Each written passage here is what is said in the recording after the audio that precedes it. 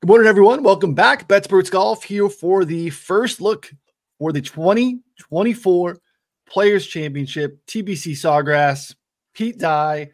I don't know that we can do best field in golf anymore, Ron. I enjoyed seeing you touch on that actually in the preview, Ron's preview. Our guy PJ Splits 101 here up on the site of BetSports Golf. What's going on, bud? Hey,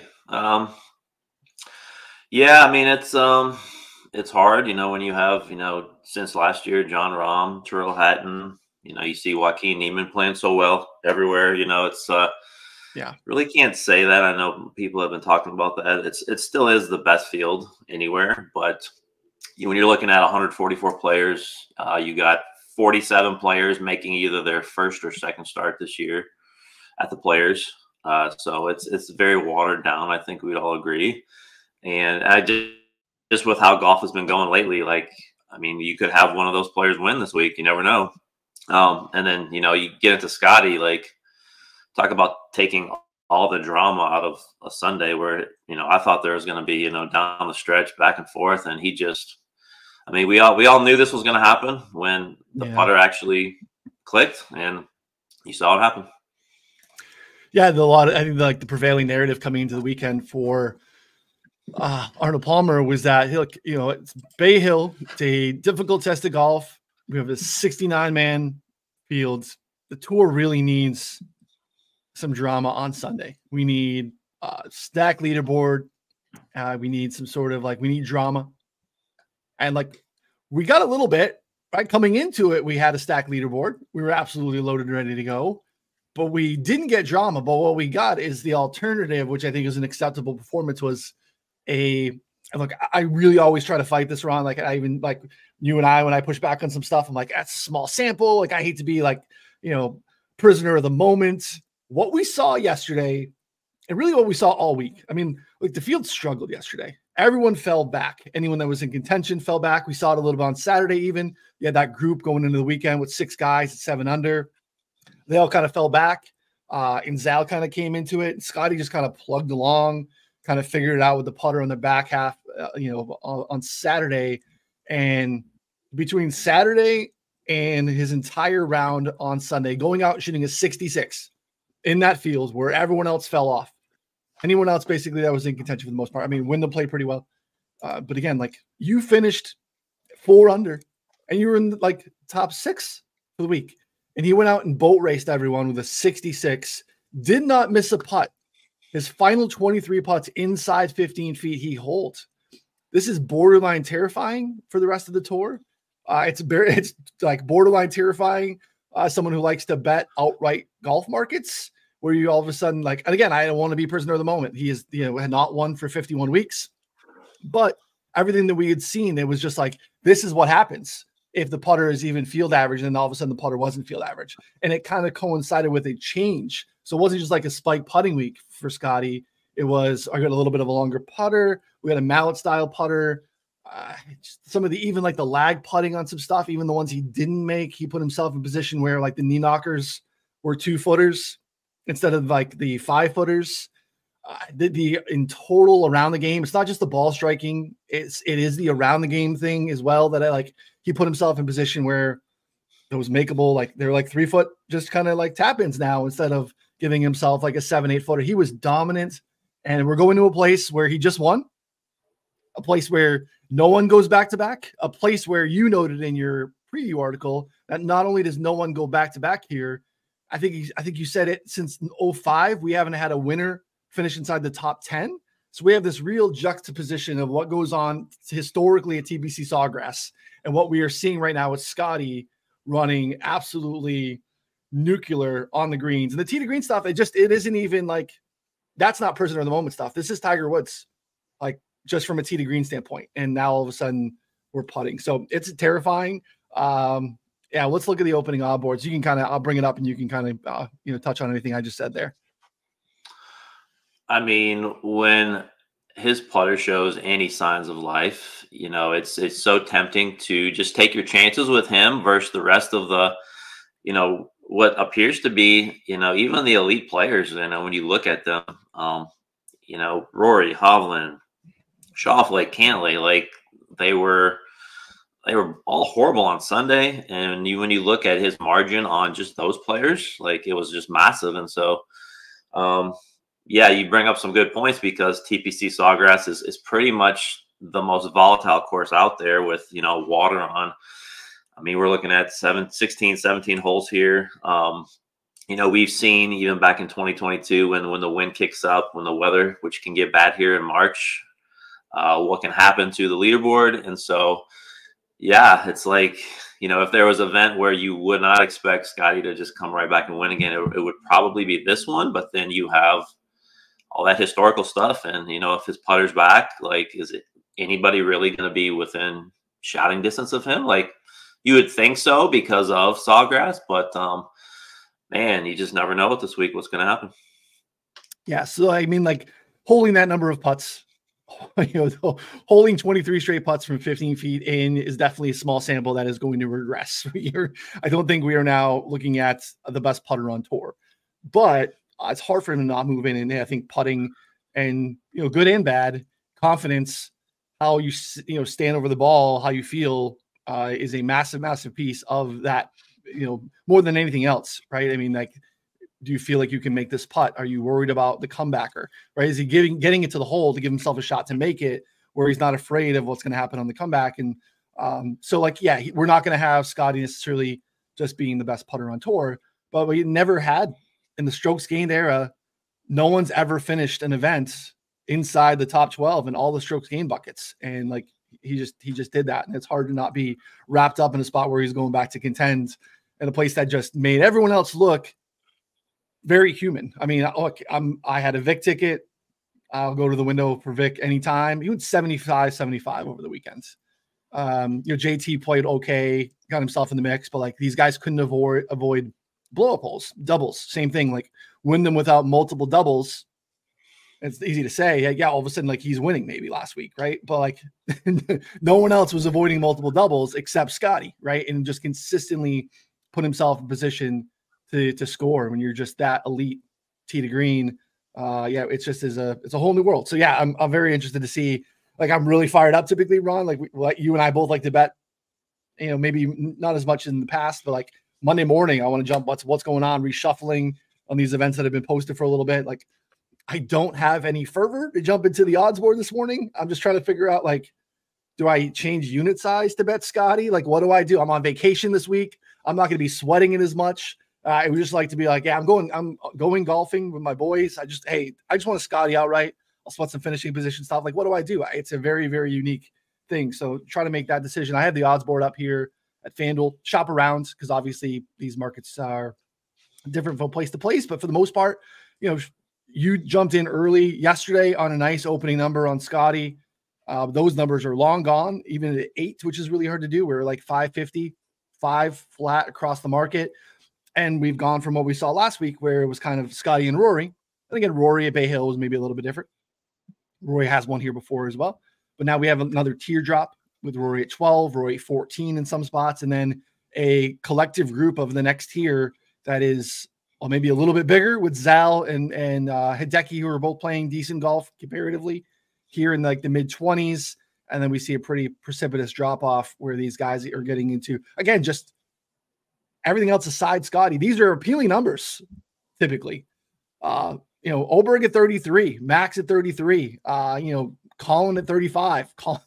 Colin went OB on Friday off the tee, and it was just downhill from there. It's just really hard to kind of get any excitement to jump in anywhere else. But again, this is a unique track. But again, shop these numbers.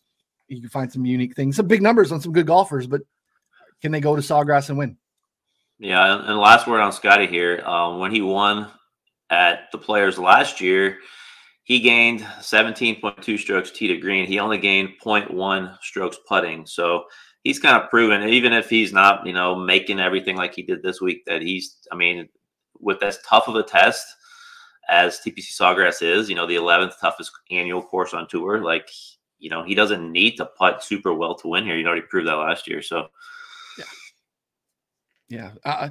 Exciting. I mean, I still love this track. I love, what Pete Dye forces players to do here in terms of just watching, strategy versus just a place where bomb and gouge. It does it has been a place historically where, because it's a little bit of a less than driver course, it is a place where there's a ton of water and volatility, that it brings a lot more players into the field or into the mix.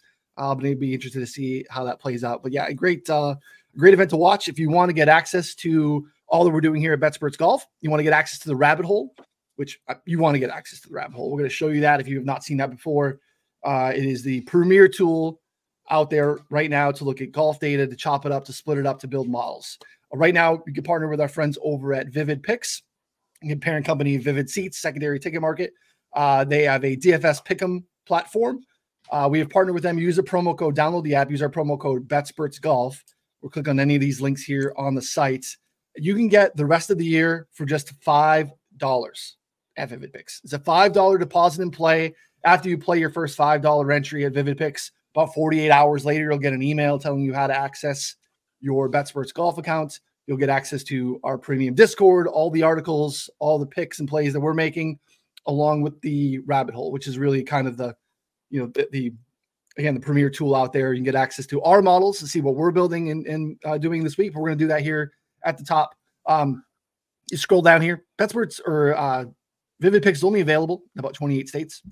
So if it's not one of your states, DM us directly, myself or Ron or us on BetSperts Golf on Twitter, and we'll get you a promo code to get a discount for the first month or for the annual subscription, the most aggressive that we can do. And prices are going up.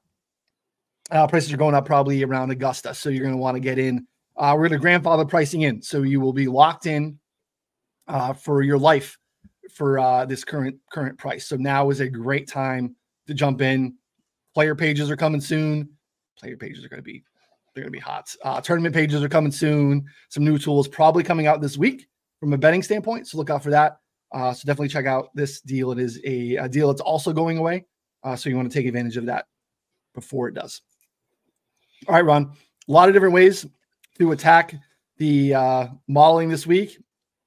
Probably a difficult event to model, but where do you want to start in terms of our data this week? So in our BetSperts Golf Discord, what I've started to do is list, kind of based on the course for the week, just all the different filters that you can use in the rabbit hole. And this is not even the stats. And so, yeah, in the Discord right now, like there's a long list. Like I think I've got around 20 at least in there. And so, yeah, like you said, there's so many different angles again for this week. Whether you want to look at Florida courses, whether you want to look at, in our filter menu, is going to be really key this week. So you've got difficult scoring conditions and strong fields, I guess, with all these kind of signature events. Obviously, this week we have a full field with, obviously probably the strongest field all year, minus the majors that we'll see on the PGA Tour. So, yeah, you can go in there and you can, select very strong fields. For me, kind of some of the unique things, again, is, if you look, on that second row, we have bunker numbers. And so TPC Sawgrass has the 5th most bunkers on tour. Not that difficult. So kind of whether you want to include that or not, but the water danger for sure. So this, as everybody knows, 17th hole, you have 16 total holes with water present and a threat to golfers. And so definitely a week to check that high box for water danger. Kind of did that a few weeks ago with PGA National, which is another comp course for this. And so, yeah, those are probably a few that I'd start with, and we'll get to a few more as we go here. Okay. Let's take a look at that. Let's look at, would you classify scoring conditions? I like what we did a couple weeks ago. I think we did this at PGA National, where we went average, difficult, very difficult, because we essentially were trying to just suss out any of the easy or very easy scoring conditions. Do you think that's an approach to go this week? Do you prefer the field strength? Again, and to listeners and viewers, you could do all these, right? You can add them all to your model, or you can just sometimes look at them, I think, as in addition to your model as a tiebreaker to see how players go. Do you have any leans there? Like, what's your first thing you're banging in this week, Ron, is what? Yeah, so for scoring conditions, so TPC Sawgrass did not used to play this difficult when it was in May. So if you go back, before 2019, it played a little bit easier. The March start brings in more of the wind, the weather that we've seen the last few years. So yeah, I'm definitely going. I probably would go for this week difficult, very difficult, just because of the variance. And I like to also combine these together sometimes when you go difficult, and then you also combine it with a strong, very strong field. Because it's kind of, we have other difficult courses, but, not all the time we have, all the best players on the PGA Tour together. So I'll combine those together. I'll definitely go high water danger. Poetry Vialis greens this week. We're pretty much the only site that has that option where you can get the exact greens. These are not Poa greens. These are not Bermuda. It's too cold for the Bermuda to grow this early in the year. So Poetry Vialis, and you do have a certain number of players who do pop on these types of greens. Okay. And so, yeah, I'd start with those for sure. Okay, awesome. So I don't typically like to do this many at once because I think it messes your sample, but I think these somewhat correlate. So I'm okay with it. Let's see what we end up getting here. We'll kick back the sample. We're defaulted to the last 12 months. So we're getting 20 events. So let's just look back at 2 years and see the instances of what captures here. And you can see anytime you do this, you can mess around with the time frame. You can also mess around here with this middle bar to mess around with the rounds.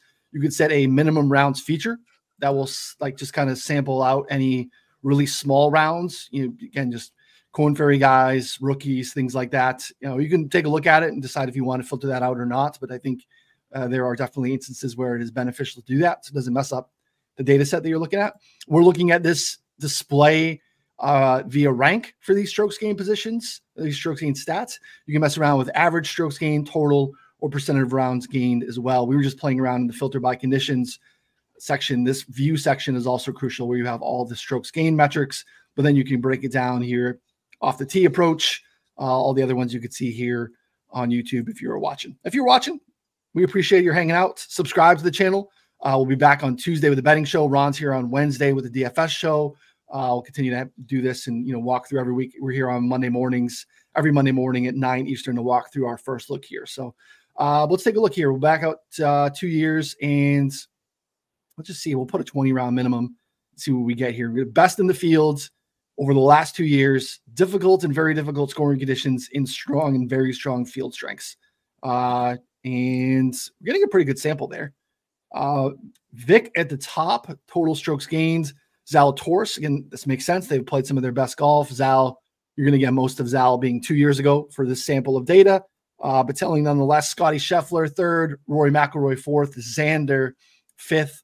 A fairly interesting top 10. Some names I think we would consider there. Let's add this. All you need to do to add it to a model is hit this little plus button. Brings up a little description box. You don't have to put anything here, but I'm going to do for myself because I think we'll end up having a couple of these. This is difficult and strong field. That is not how you spell a field. All right. We will back this out, and you can just X out of these. What about Pete Dye tracks? Do you think there's any use in looking at anything else that Pete Dye has done? Do you think that TPC Sawgrass stands alone, or do you think that's something worth taking a look at this week? Yeah, I think that's a mistake some people make. I think when you look at the entirety of the Pete Dye tracks, like he definitely has a philosophy with how he builds courses, but I think TPC Sawgrass kind of almost stands on its own. I mean, you can see a little bit of it, PJ West with all the water, there's some Sure. whole redesigns in that course, but yeah, I think it's not a good idea to just lump all those together. What I like to do is, and I put this on my course facts, is look at comp courses and just, you can individually select them. So that's something I don't think we've done here this morning in the morning yet, but so PGA National, that's a big one for sure for me this week. Sedgefield is another one where you see a lot of kind of repeat winners, kind of similar off the tee, with irons being so important. I like to look at PGA West as well, just because of the water. Kind of brings the water into play as well, along with PGA National. Harbor Town, there's definitely some characteristics of Harbor Town here. Sure. And even for me, TPC Southwind is another one I like to look at. It has some similarities. So there's a few more that you could kind of make comparisons to, but those would be kind of my top ones to kind of combine and look at this week. And just like what I would do is run maybe, last 3 years, even last 5 years to get more sample. Just, some of these, players who have played here a bunch. I think it's PGA West. Actually, it's going to be under Pete Dye. Yeah. Throw Sawgrass in there for add those in there, and then I think PGA West is kind of, I think it got renamed to Pete Dye Stadium. Yeah. Stadium course. Yeah. All right. Perfect. All right. We'll hit apply and see what we get. So, Mr. Allen, you said we'll back up the sample a little bit. Yeah. I mean, I have it locked on 20, but let's see. Let's see what we get. We're going to get some pretty big samples for some guys. Yeah. That's not bad.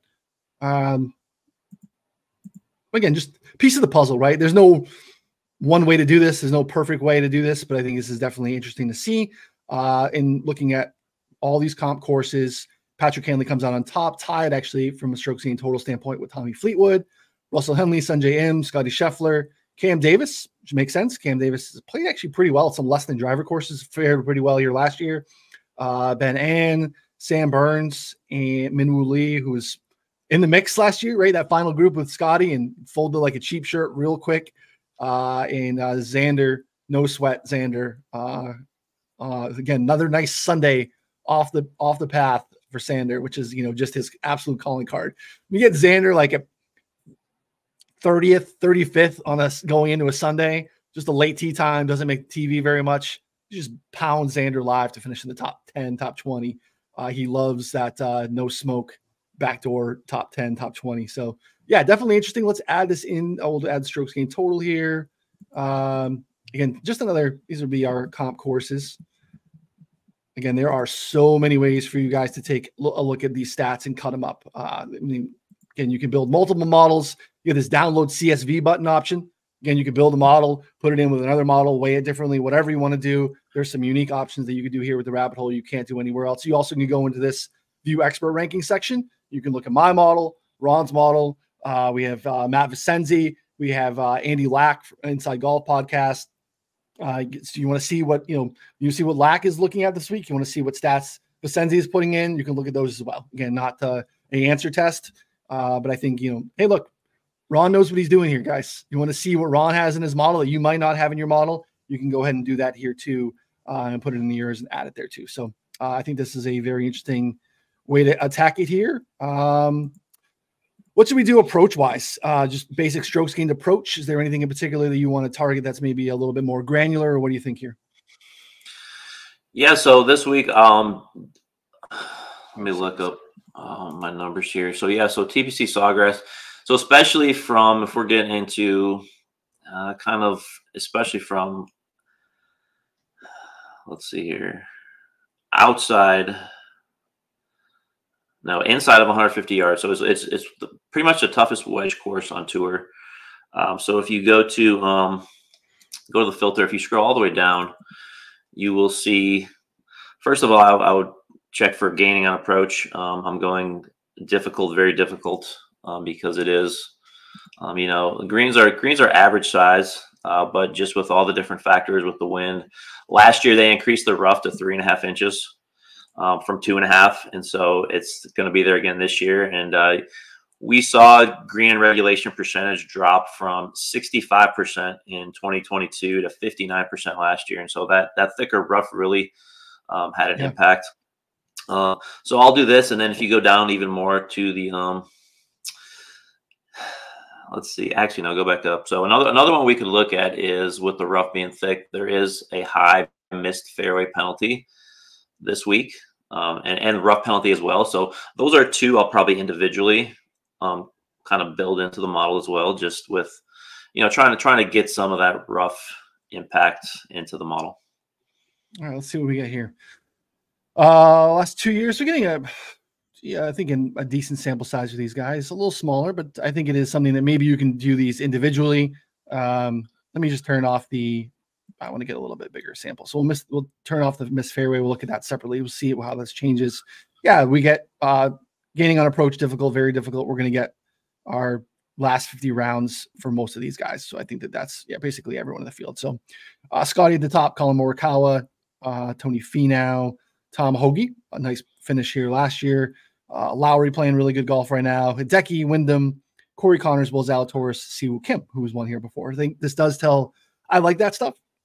I do like when there's a little bit of confirmation bias in a stat that looks like some success in leaderboards in that event in the past. And again, this is a tricky place to do that, but I do think that there's something to that where you feel like, all right, this is maybe a stat that's that can tell me a little bit of what I'm actually doing. And some of these are more descriptive than predictive, right? That some of this is tough to like, how do you pull it forward? Looking at spots where, these stats in particular, I think are more descriptive than predictive, but I think it's okay. It's what we're like dealt with. Predicting golf is hard to pull some of it forward. Making it make sense. So I think, looking at these and things. You see Tom Hoagie right there, set the course record here on Saturday last year. And so, yeah, some of that confirmation bias is definitely here. And I know people disagree on this. I know you may as well. But one thing I really like to do, because you don't have a ton of sample size on these types of courses, is I'll even pull it out to 5 years and widen the sample out and just kind of look at that as well. I know golfers change, over time. But just, these tracks like TPC Sawgrass are so unique. When you're looking at, just majors are probably included in a lot of these numbers as well. So just to widen it out, I think is a decent idea as well. Yeah, I think it's good. Again, another thing I probably wouldn't model, but I think it's okay to look at and just see what does that sample size look like, and does it make sense to mess around with it. Off the tee, lots of different ways. And again, we have unique stats here in the rabbit hole that you cannot model anywhere else, including total driving, carry distance from the edge of the fairway, things I think are maybe a little bit more, predictive, that I think makes sense, and some applications for what we're looking here at Sawgrass. And we also have the condition Ron with less than driver, which I think is in play this week too, because of the forced layups, because of a lot of these drives being landing in the similar area off the tee, because water's in play, dog legs are in play. How do you want to approach off the tee? And again, you probably want to approach it in a handful of different ways this week, but what do you want to do this morning? Yeah, this is the ultimate positional course. Target golf, you're trying to get from point A to point B, and you're just trying to survive, keep your ball out of the water. So yeah, for sure for this week, definitely going less than driver.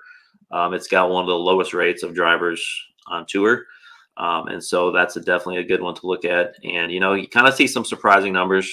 Some of these guys, like you even said, like a Cam Davis, who, you would think, he's a bomber off the tee. He's going to play his best on, bomber courses. But he actually, guys like him, a Taylor Pendrith, even Gary Woodland, they typically play their best on these courses where they can club down.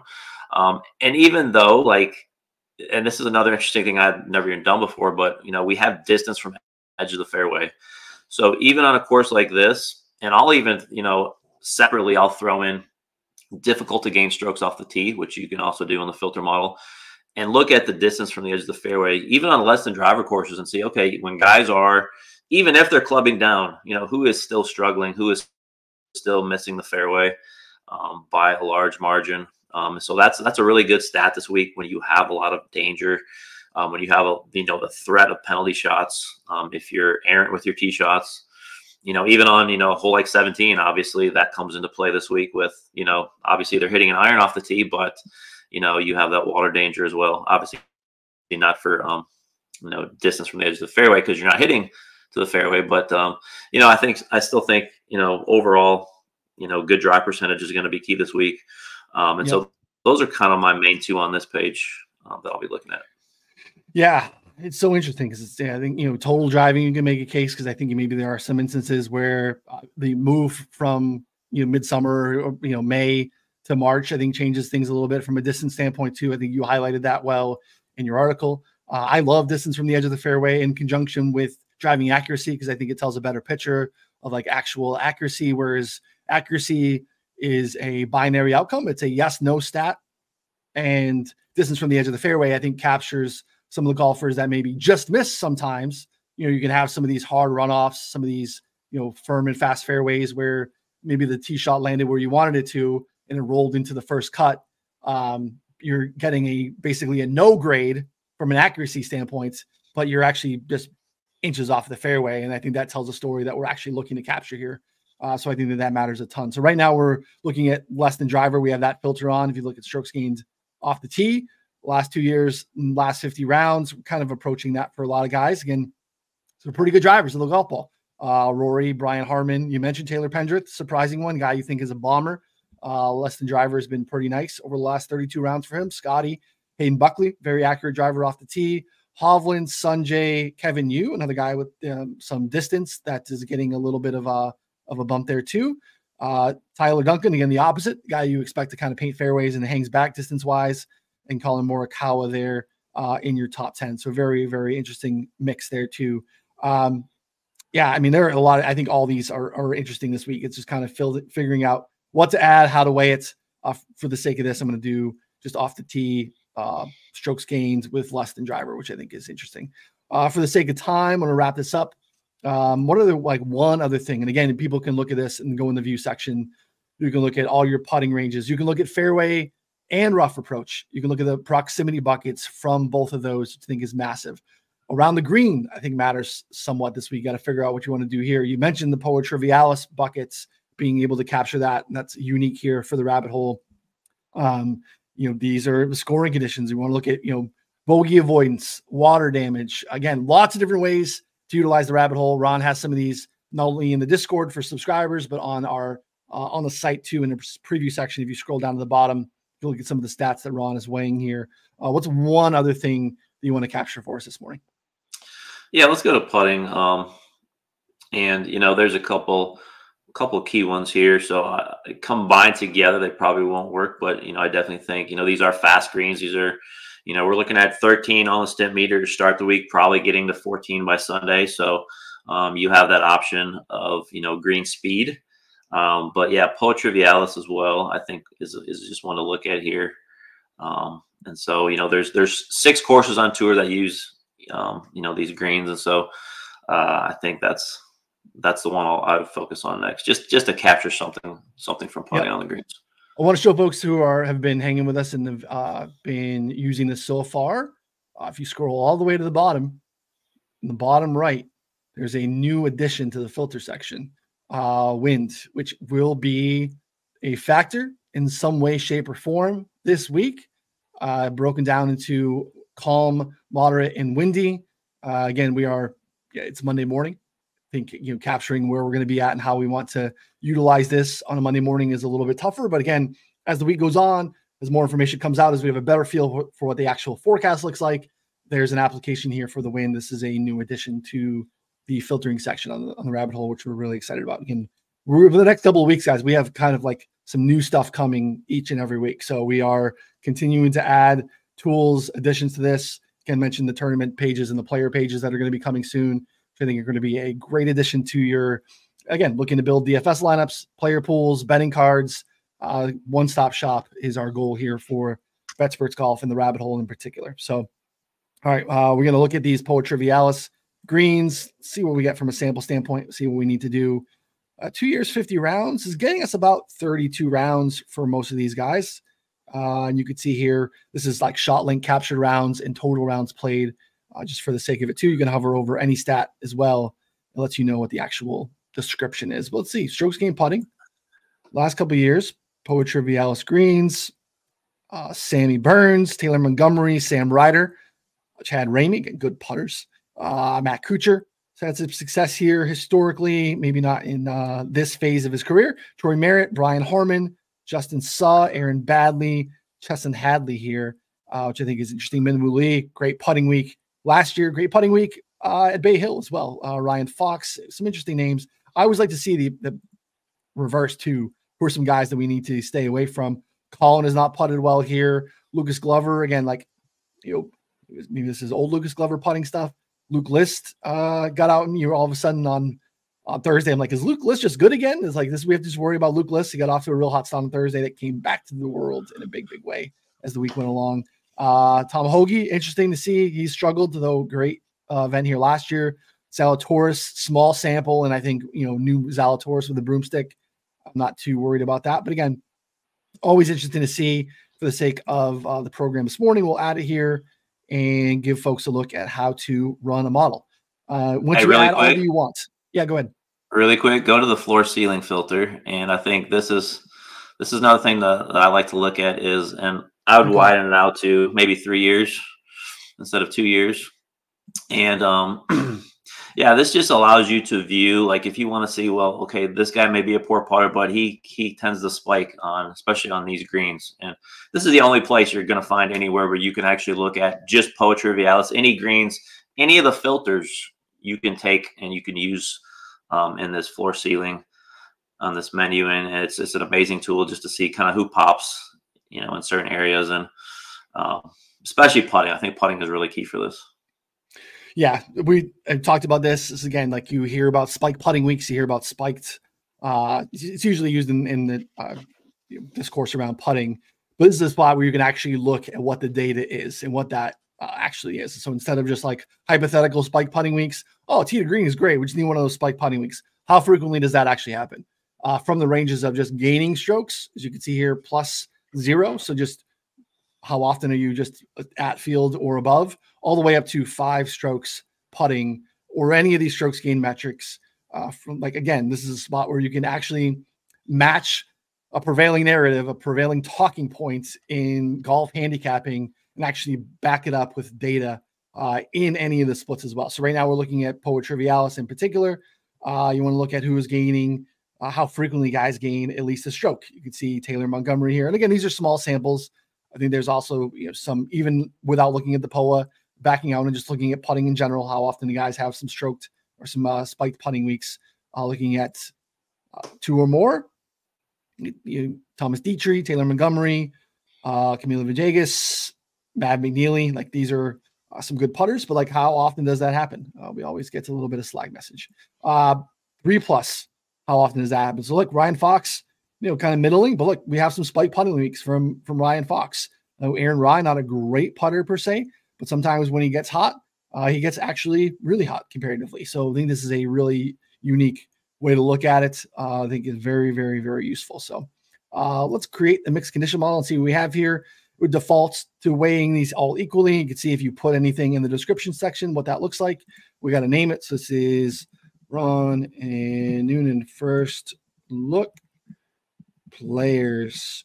And again, you could save as many of your models as possible. You can see I got a lot of old stuff. We're working on making sure these are things that you can run anytime. You can build basically evergreen models and rerun them for that week's field. We're doing some of the work on the back end to make sure you can do that. If you just want to have a rolling form model, or rolling off the team model, a rolling approach model, you can have them, save them, and then rerun them every week, which I think is a really, really cool feature. Again, we're working on some of that in the back end. Again, I will default to, well, we'll bump this up. I think, you know, strokes gain total difficult fields and comp courses we'll probably go a little bit extra on. We'll go 25. We'll keep approach at 20. We're also going to have something here soon where you can actually have the math done for you, so you don't have to do math live on the show. It's not a great viewing experience for anyone, but we'll do that here. We'll see what we get. Click save and generate the model. And again, you can build as many of these as you want. Scotty Scheffler at the top of ours, Patrick Cantley second, Xander, Disgusting Brothers 2 and 3, Hovland at 4, Hideki at 5, Colin at 6, Midwoolley at 7, Russell Henley at 8, Tommy Fleetwood at 9, Jordan Spieth at 10. So an interesting, you know, top 12, top 20 here, which I think makes a ton of sense. Again, if you forget what it is, you just hover over the icon here. It'll tell you basically all of the filters that you built here, which is very, very interesting. So again, subscribe, come back for the betting show on Tuesday with myself and Andy. I mean, looks like we're still stuck previewing that here in the background. No Arnold Palmer is the players. But yeah, you want to check this out. You can build your own models, subscribe, take advantage of the discount right now via Vivid Picks, or DM us on Twitter at BetSportsGolf. We'll get you a promo code to take advantage of that. So good stuff as always. Ron's preview is something you cannot miss. The best, most extensive, actionable preview currently on the internet and currently posted on BetSportsGolf. So before you take off, we appreciate you hanging out. If you're watching on Twitter, follow along. If you're watching on YouTube, subscribe, rate and review, and again, come back for the betting show first on Tuesday. So for Ron, I'm Noonan. We appreciate it. We'll see you all soon. Thanks, everyone.